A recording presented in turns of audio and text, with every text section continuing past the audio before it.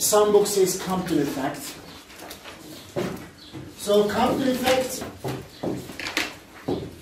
is an experiment which supports Einstein photon theory of the light and particle theory of the light. Compton Shift provides support for Einstein's photon theory of light. It's about collision of a photon with an electron. So experiment is about the collision between one electron and a photon. We said in photoelectric effect, an electron is going and colliding a photon and removing it.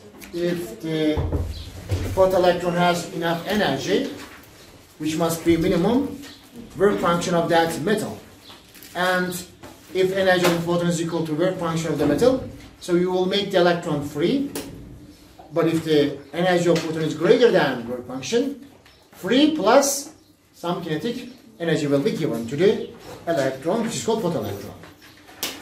This is about collision of an electron and a photon, but this time electron is free, not on the surface of a photosensitive surface. Yeah, you are going to put someplace an electron, free electron, then you are going to send a photon to this free electron, and you are going to observe something. It's about this. It's just like a collision of two billiard balls. In the 11th grade, I know you studied that, which is the moment collision of the particles. Elastic collisions, such collisions you studied last year. That is similar to that one. So, an electron and a photon. There will be an electron at rest. We are going to send a photon, single photon to this electron. After photon collides the electron, what's going to happen? If a photon behaves like a particle, collision of a photon, an electron must be similar to collision of two billiard balls. In collision of two billiard balls, which is last year named as elastic collisions, two quantities are conserved. One of them is the momentum. Momentum is conserved, which is called linear momentum. Second one is kinetic energy is conserved. Yani, before the collision, how much momentum the system has? After collision, it will have the same amount of momentum, which means linear momentum is conserved. Second one is, before the collision, how much kinetic energy of the system has? After collision, system, yani these particles together will have the same amount of kinetic energy. So, total energy must be conserved. Total momentum must also be conserved if this collision is elastic collision between the photon and electron. So we are not going to write an equation for this. In fact, this title is an equation, but it's not in your book. Just the results. And after that, we wrote all the equations and we got the results. Now we are saying results.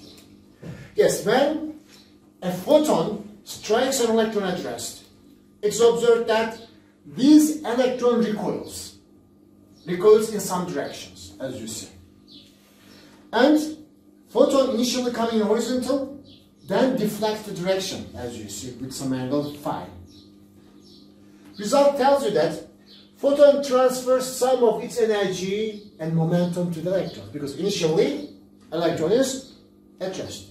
And where does this energy coming from? From the photon. Photon is giving some of its kinetic energy to electron. If some of the kinetic energy of the electron is given to the photon, what happens to the energy of the photon? Decreases. So, after collision, energy, of course, energy and frequency are directly proportional. Energy and frequency of the scattered photon must decrease. So, while its wavelength increases, because we know that energy and wavelength, frequency and wavelength are inversely proportional. Yeah, it is. Scattered photon after collision must have less energy, small frequency, but longer wavelength than the original photon. Yes, it is. This increase in the wavelength after this collision. Yes. Wavelength after the collision is represented by lambda prime. Before the collision, lambda. So lambda prime is longer than lambda.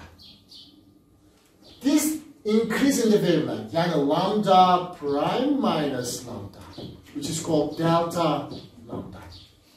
This increase in the wavelength of the scattered photon is called Compton shift. Compton shift.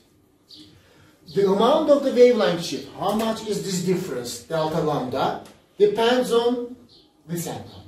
At what angle this photon will be scattered. So the amount of the wavelength shift delta phi depends on the angle theta at which photon is scattered.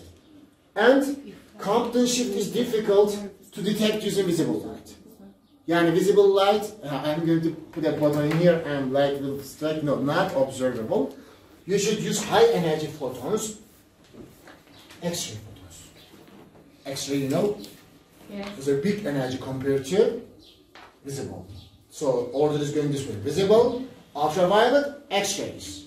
So only by X-ray photons this experiment can be done. This is an exam question. Which kind of photon must be used in Compton shift experiment? So X-rays photons.